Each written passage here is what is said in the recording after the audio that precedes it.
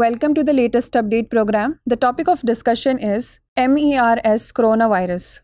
Recently, a new case of the Middle East respiratory syndrome coronavirus has been reported by the WHO in Abu Dhabi. The first case of MERS-CoV was identified in Saudi Arabia in 2012.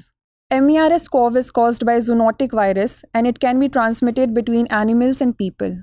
MERS-CoV has been identified and linked to human infections in dromedary camels in several member states in the Middle East, Africa, and South Asia. Now let us look into the symptoms. Typical MERS symptoms include fever, cough, diarrhea, and shortness of breath. Pneumonia is common, but MERS patients may not always develop this condition. Older people or people with weakened immune systems and those with chronic diseases appear to be at greater risk of developing severe disease. Approximately 35% of MERS cases reported to WHO have died. Now let us look into the preventive measures. No vaccine or specific treatment is currently available. However, several MERS-CoV specific vaccines and treatments are in clinical development.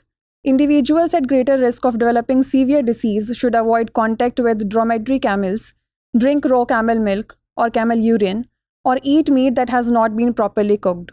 As a general precaution, anyone visiting farms, markets, barns, or other places where dromedary camels and other animals are present should practice general hygiene measures.